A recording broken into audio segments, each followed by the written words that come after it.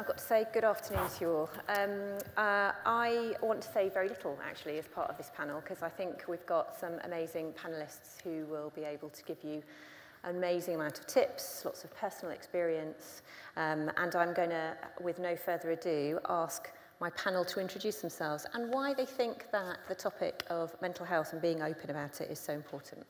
Okay, thanks, Jo. My name's Simon Woollatt. I'm an assistant head teacher at St Joan of Arc Catholic School, which is an 11 to 18 school in Rickmansworth, about 1,300 students. As was suggested there, I'm one of probably most people in this room who have a personal connection with mental health. I've experienced close members of my own family go through their own journeys, which has been a challenge for me. But on a professional level, I'm obviously I have a duty of care as a senior leader in a secondary school, and I'm proud to say that I think the school that I work in has an open, progressive attitude to mental health, both in terms of supporting students and staff, but more importantly, I think, because of the fact that we positively promote positive mental well-being. And I guess that the last thing I just want to say in introduction is that I've done some work myself with the charity Time to Change in the last 3 years, hence my connection with Jo and the Time to Change team. I led a multi-school collaboration along with Watford Palace Theatre on a local level where we got students from across 3 different schools to explore and challenge mental health, negative stigma around mental health through the arts, through drama, through music and through art. What I should say is I was formerly a drama teacher, so that was my connection there. Okay. Brilliant, thank you. Hi, I'm Jem Beer. I'm the Health Improvement Lead for Children and Young People in Hertfordshire's Public Health Team. My role encompasses all of health, basically. And one of the frustrations I've had during my 10-year career in public health has been trying to convince other people that mental health is at the core of all areas of health. You cannot expect people to make positive health decisions or positive life decisions if they have zero sense of self-worth, if they have low self-esteem, if they have no resilience. It's impossible to make those big decisions because you don't believe you're worth making those decisions. So I'm constantly campaigning, and I think there has been a real shift lately to see that actually mental health is so important. You know, gone are the days really where we have a weight management program, for example, where it's just about diet and exercise. I think people are starting to see the bigger picture, and that's why I think it's really important that we're all talking more about it. And from a personal perspective, I think it's important not only that we're encouraging people to be open themselves about mental health, but that we make sure we respond to people in the right way when they do. And I think sometimes that bit of the picture is missed a little. As a teenager, I was diagnosed with depression, and I think it took around 3 years before anyone spotted that I had depression. And that's despite me openly saying to my parents, I can't cope, I can't stop crying, I can't function in the classroom. It's despite me going to my teachers and saying, I can't stop crying, I don't know what to do. And it's despite me going to my GP and saying, please help me. My GP literally looked at me and said, do you think you're depressed because you've got really bad skin? That was the response I received. So the point I'm trying to make is how people respond to that when you are open is so key and so crucial. And I was very fortunate that I did eventually have a teacher who took me aside and said, I've been reading up about this thing called depression, and I think you might be experiencing that. And finally, I did get some help, and that help was enormous for me, and it changed my entire life. Then went to university to study psychology and found the best friends you could ever wish for in life who helped build up my self-esteem and my confidence again. So again, I think those things around you can make such a difference to how you kind of move through life in terms of your mental health. And I think we have to all play a role in that, and we have to all come together to make sure that we see that it's everyone's business, mental health. Hi, my name is Roseanne Evans. I'm an author, speaker and campaigner surrounding mental health, and I'm a Time to Change Young Champion. So I use my personal experience of having had a mental health problem to campaign against, to try and get people to talk openly about mental health. Only a few years ago, I was really not wanting to talk out about mental health because I was ashamed, and I did certainly feel that stigma surrounding mental health. And becoming a Time to Change Young Champion, actually the first day, I'd never spoken out before. And just seeing that difference in myself has made me realise how much of a difference speaking out about having a mental health problem actually can have. By me speaking out at events, I've had people come to me afterwards and say, you know, thank you for opening it up, and actually I'm now going to go and talk to my GP. I'm going to talk to someone who I trust. And it's just opening those doors and make people realise that there is no shame, and I think that's why I think it's so important to talk about mental health openly. Good afternoon, I'm Jacqueline Evans. I'm actually the mum of Roseanne here. I've come in my capacity this afternoon as a parent who's gone through,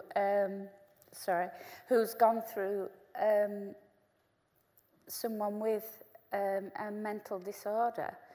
And you know, you think, oh, this is an easy task to do, but it's not. It's difficult, and it doesn't affect just you. It affects everybody in your family. It affects everybody in your work and everything. And it's so important to talk about it. It really is. We are a talking family, and even though we are, it was difficult because we didn't know enough about mental health at all. And to be perfectly honest, I didn't realise Roseanne was diagnosed with anorexia nervosa, and I didn't realise that was a mental disorder. I just thought it was a physical thing. So, you know, through my ignorance, I began to learn what it really was.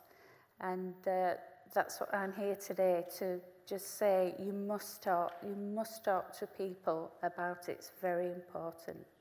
Lovely, thank you. And I think the one thing I wanted to add to that actually was, so I've got the most amazingly supportive structure at home, but I think it's quite important to also understand, and you as education staff or as employers, that you also need to have that support if you're supporting and helping somebody else. And I think that's demonstrated quite, you know, with how emotional that even just that was.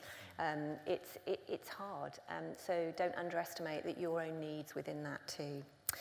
So I wanted to just talk then, maybe Simon, about mental health in school settings. So some would say that the principal goal of schools is academic achievement. So why then introduce the topic of mental health and particularly addressing stigma and discrimination in your school? Well, it's interesting you say that because it linked to something I kind of noted and wrote down earlier when Rifat Wall was talking, and she said, and she just referenced that, you know, whichever way schools move at the moment, they can't get away from the fact that they're held accountable in terms of results, they're held accountable in terms of data. You know, that's what they're measured against, and they're the pressures that the schools have to face, all schools, and we've got many educationists here, haven't we, have to face on a day-to-day, week-to-week basis. And equally, things change all the time in terms of policies, in terms of what schools are expected to do, and there's those pressures added to that as well. But, you know, whenever you open that classroom door, whenever you go in to teach a lesson, and for myself, I'm a drama teacher, and I deal with creative, real issues.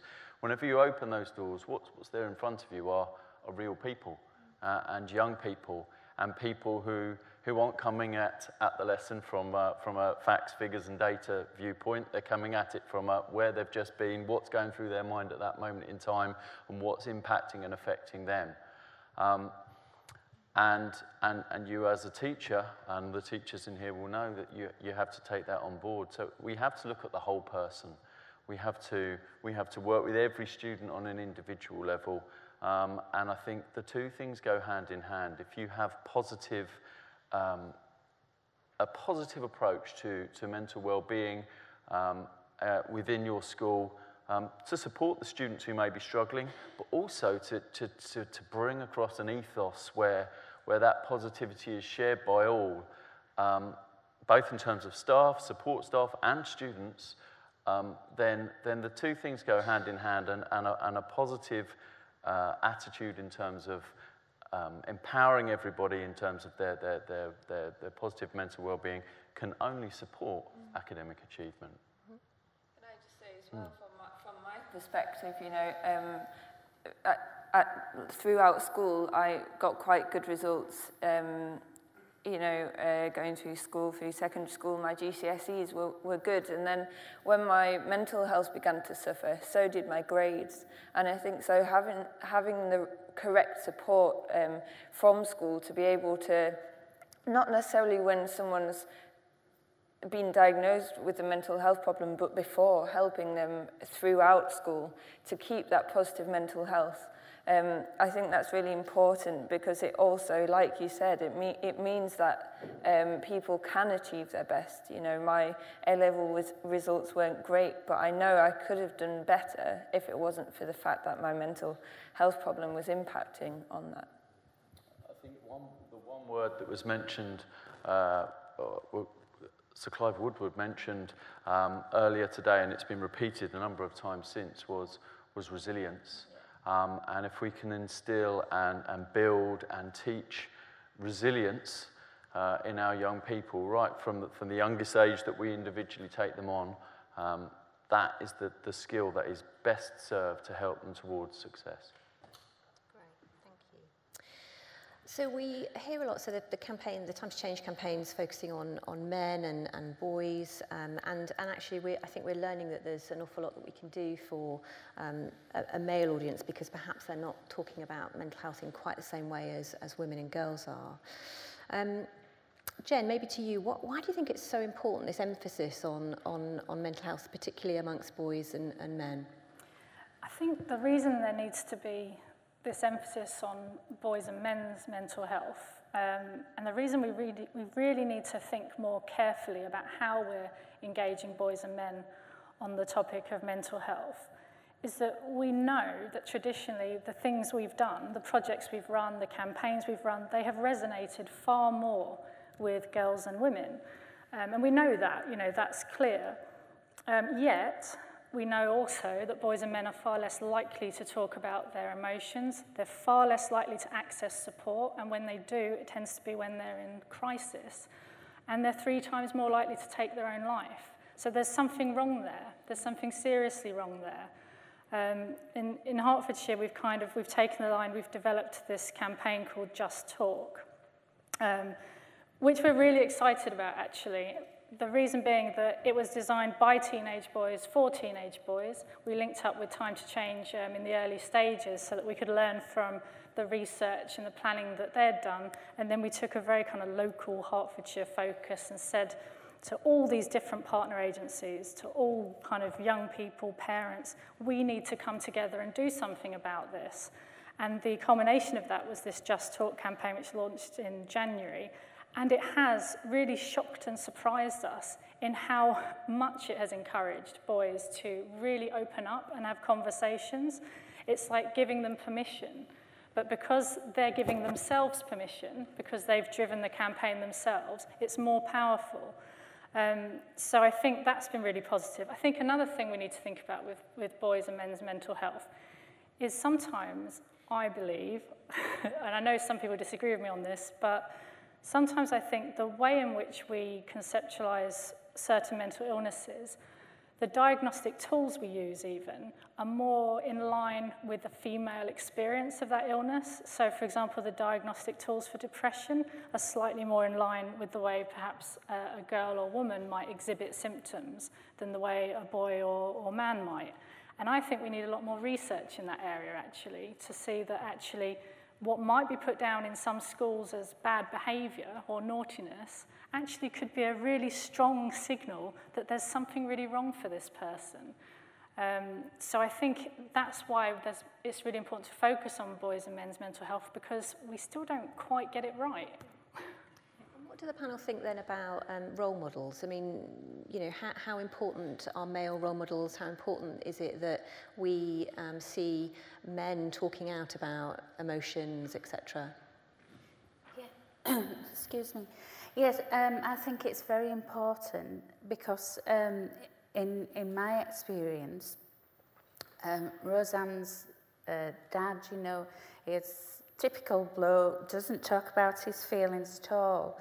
But when we went to therapy sessions, you know, he was advised to sort of gently tease them out of him a little bit. And I think as a family, that helped us totally, because we were able to accept, you know, how we'd been brought up not to talk about things.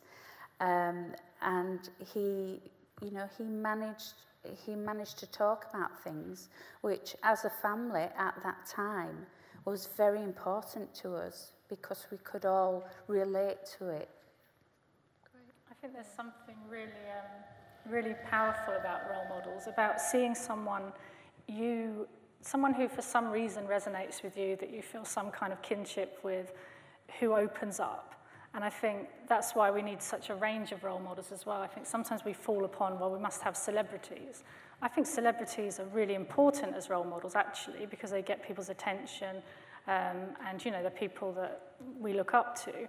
But also you need role models who are just everyday people who you can relate to, talking about their experiences, and not just sharing the bad stuff as well. I think sometimes we focus too much on the negative statistics, the kind of really terrible things that have happened, and not enough on the stories of recovery and hope. To me, that's really powerful, and I think that's what our boys have told us that we've been researching with us. They want to hear more positive stories. But at the same time, young people do aspire to look up to celebrities and respond to celebrity culture. And, you know, I think the more these conversations are had both within schools, in society, and society at large, that the more those role models will come out. You know, it was fantastic to see in the summer, in the middle of the furore surrounding the World Cup, you know, an England footballer talking about his personal battles, even at the kind of peak of his career, with money, with fame, etc., his personal battles with mental health. And that can only be a positive to teenagers in general, but particularly teenage boys. And we talk an awful lot about engaging young people in running projects. You've both talked about engaging young people in running projects. Roseanne, you're a very good example of one of our champions. But I want to just sort of think about the kind of what skills and whether that gives confidence and all of those sorts of things in relation to getting involved in something like this. And Jen, I'd really love to hear from you about, you know, your experiences from that point of view of seeing your daughter involved in something like this and what that's done also. Well, you know, Roseanne was, you know, she's always been a very pleasant girl, everybody said so. But I've seen since her illness and everything, she's still a lovely person. I'm biased, but obviously. But I have seen so much, what's the word? Such a strong person come out of her and able to talk to people, because she's very passionate about how this all came about, how this illness was, and how she's very passionate about how to get over that, how to help people. And a lot of that is talking, isn't it? Yeah. I mean, I think from my point of view, you know, doing campaigning and that kind of thing, there's so much that can come out of it. I think, you know, a few years ago, I didn't really want to speak to anyone. I would never have imagined speaking in front of audiences, speaking on TV and that kind of thing. But actually, campaigning and doing this kind of work has given me that platform, that kind of lease of life where I feel that this is my passion and this is what I want to do. And I think it's really important. Again, it's about resilience and knowing that, you know, I have had times where on my CV there's not much happening, but actually I wouldn't be afraid to speak to an employer about the fact that I had a mental health problem, because I feel that it shows the certain skills that I couldn't have had otherwise through recovery. So from recovering, I've built a massive amount of resilience. You have to when you're battling a mental health problem.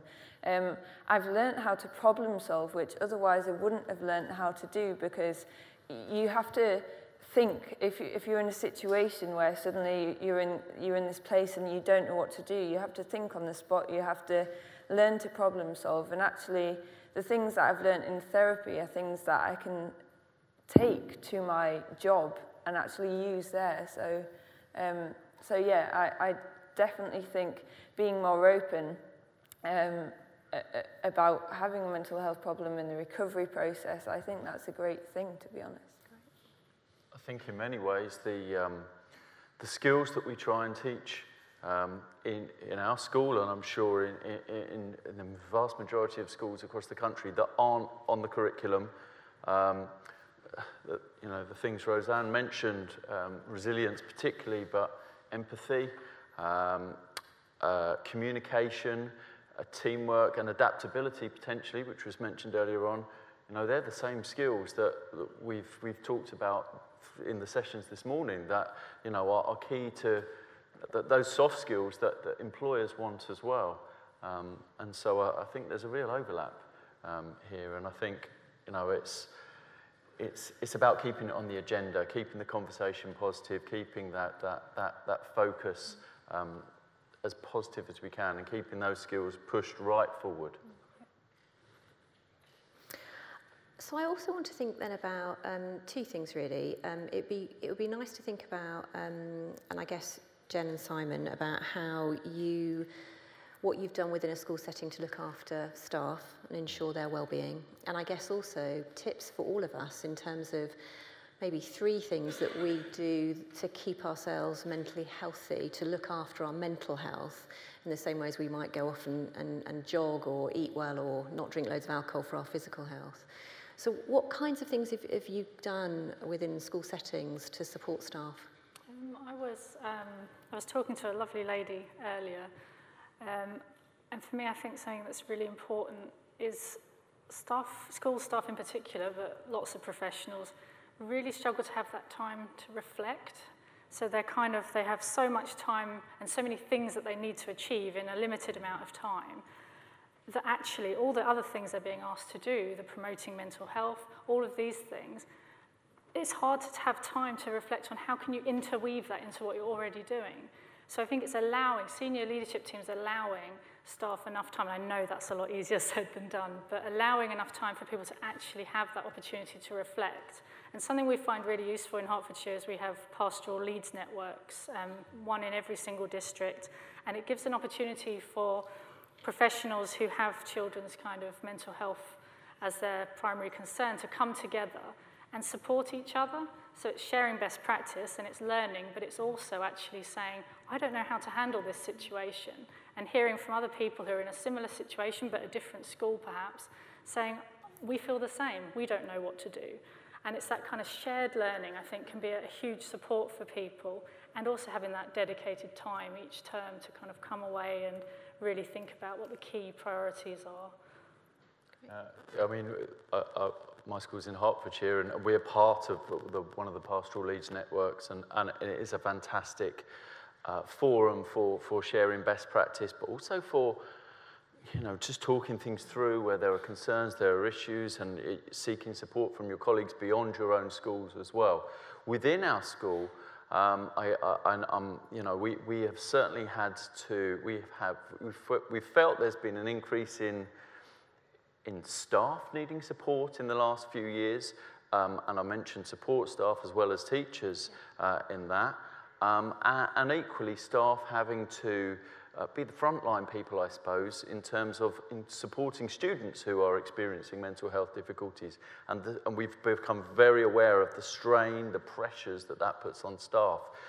So we have somehow found the finance and the money to bring in some regular supervision into school for our teachers, and the sessions are bookable. We have the same therapist who comes in on I think a monthly basis, and the sessions are booked out.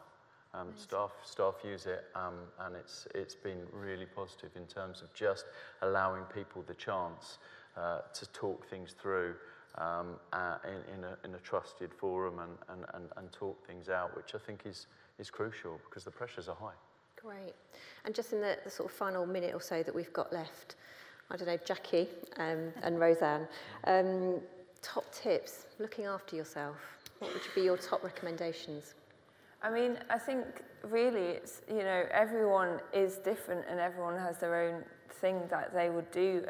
For me, it is actually doing things like this, being proactive and actually doing something that I really am passionate about and that I really enjoy, but also simple things such as I love my rabbits, and I'll just go in an evening, go into the shed and you know, they've heard me laugh, cry at them, and they never react, you know, in any, so it's great.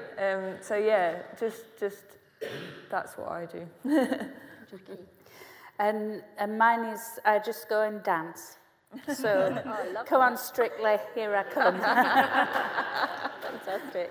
Well, we've run out of time now, but I think I'm going to hand back over now to Tim, because you're going to be doing, I guess, facilitation of questions from the floor, if that's okay. So thank you very much. Please round of applause for the panel.